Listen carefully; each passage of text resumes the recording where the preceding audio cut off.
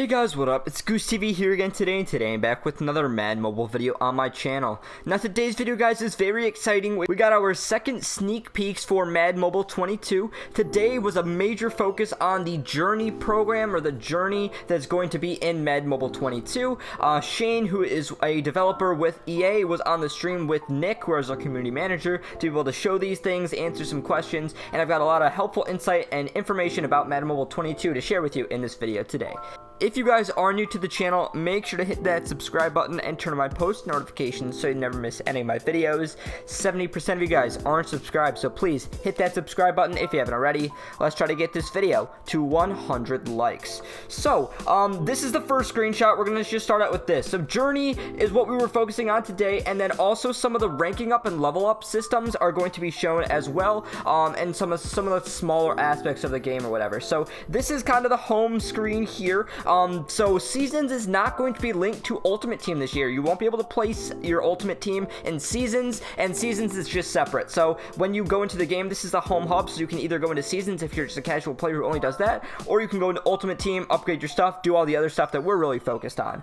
What's also very cool, that black bar at the bottom, I didn't get an official screenshot of when it had stuff on there, but what's going to be cool about that is that's going to have an NFL news ticker on it, so it'll have some news and things within there. Maybe it's game scores, maybe it's, I don't know, maybe, you know, this person retires, or this person has a milestone game, or something like that, or an injury. Maybe it's something like that. Just NFL news. Very, very cool, I think. And I think what would also be cool, I don't know if they're able to do this, but what if they did, like, on Sundays, they do, like, a scoreboard, or maybe there's, like, a whole Sunday program or something like that, where there's a scoreboard that kind of slides along, you play games within there. I think that'd be really cool. Maybe they can do something like that, but it looks like they're doing some NFL news things, so that's very, very cool.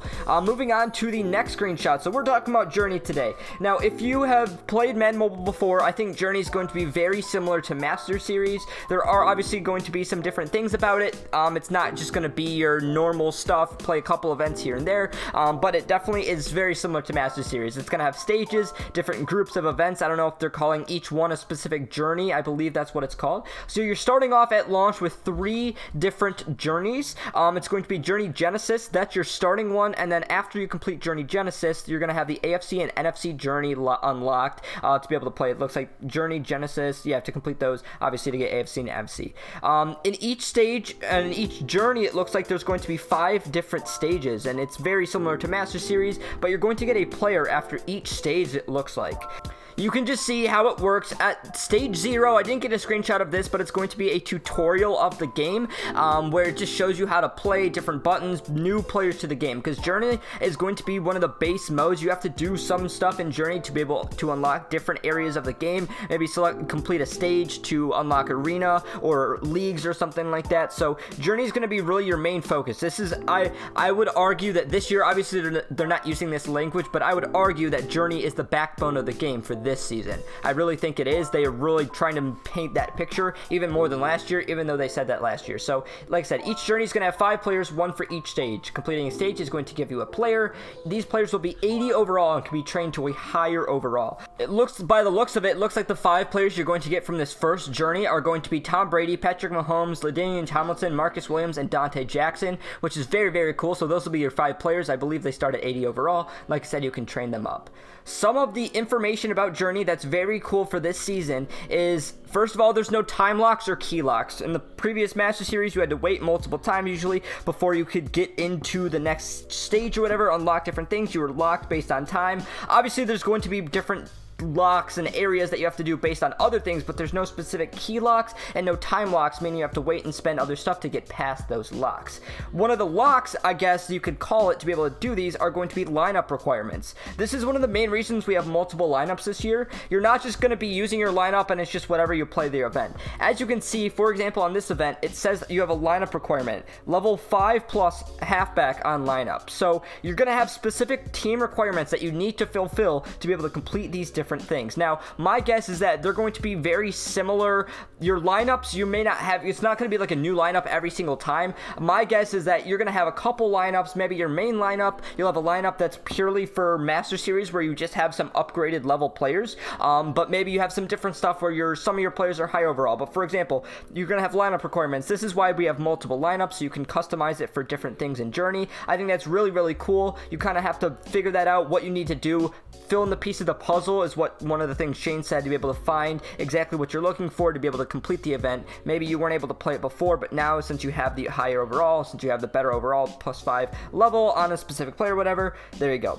Rewards, obviously you're probably just getting some basic currencies and things like that, but one of the things that we talked about in the last stream is that there's going to be bonus objectives within events. So this might be a fourth quarter. So for example, the example Shane gave is, you know, we have our fourth quarter event. Come back in the fourth quarter, you're only down by 1 point. Most people are just going to run out the clock, kick a field goal, or score a last second touchdown to win the event. It's boring for everybody. It gets repetitive. Something like this, though, might have achievements like kick 2 field goals. Then there you go. You have to kick a field goal. You have to get the ball back and do it again. If you complete that bonus objective, you get extra stuff. So that's really, really cool. I believe the currencies that you're getting from doing some of these extra things are going to be called keys, and those are going to be used in trades. Sets have been renamed to trades. We'll have more information on those probably next week. We'll have a lot of information, but they're going to work a little bit differently. It's more of a progress bar than actual physical tangible set items.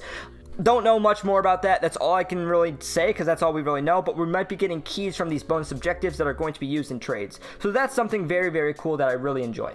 Also in Stage 0, you're going to be getting a 70 overall Nick Chubb. That could all be subject to change. I'm not sure if that's just a filler play or whatever, but at the moment, a 70 overall Nick Chubb is what you get from completing Stage 0, and then obviously you're going to probably get your other 80 overalls from the other events as well.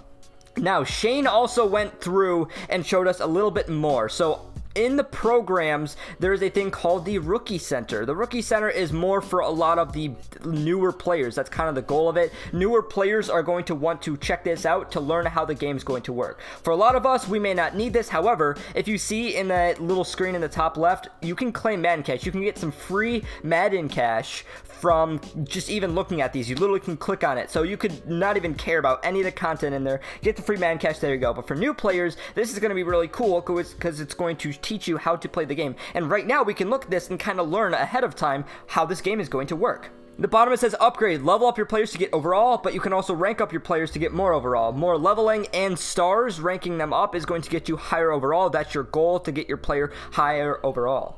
Every day you're progressing through your journey and completing daily goals, and then you're collecting players and resources by playing the tour, getting resources from the training center, complete trades to get more players. Tour, this is more of a Madden Today type promo thing.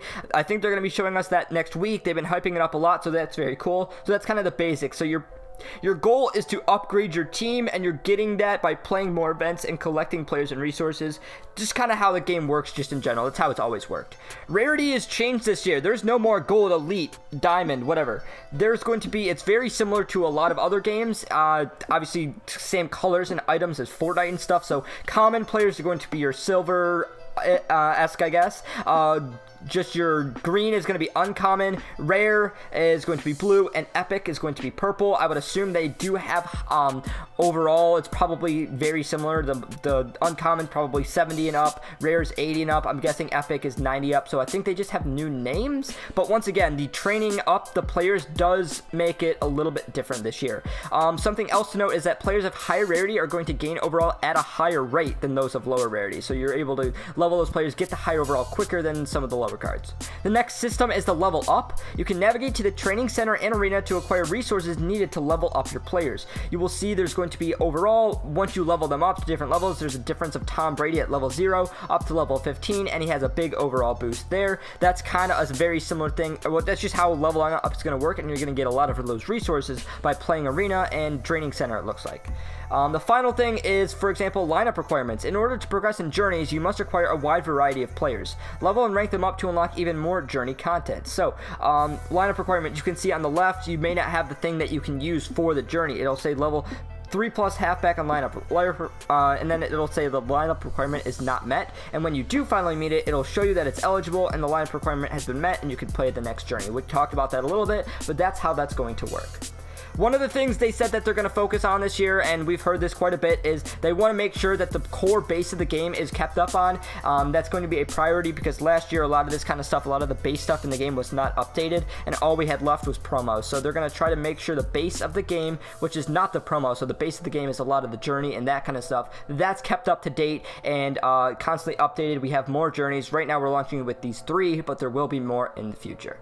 Today made me really excited for this game. I am super excited to get into playing this game when it does come out next Friday. Could potentially come out earlier. I'm thinking maybe Thursday might be the day it comes out. We'll see. But that is this. Next week we will have a lot more sneak peeks and stuff. Now I'll be out of town earlier in the week, but I will do my very best to try to get videos out when they do show us. There's going to be 2 streams on Tuesday and 2 streams on Wednesday showing us more things. One of the main things we're seeing is gameplay on Tuesday. I guess that's not really much of a video that I can make other than just re-showing the videos that I can just tell you to do, so we'll see what happens with that. That is all I have to share today. Like I said, there will be more, but thank you so much for watching this video. Today's post notification shout out goes out to Clutch Juggler. Be the first person to comment on a video for the next video's post notification shout out. But anyways guys, like I said, hope you guys did enjoy the video. If you did, make sure to like it and subscribe to my channel if you haven't already. I'm the Goose TV and I'm out. I will see you guys later.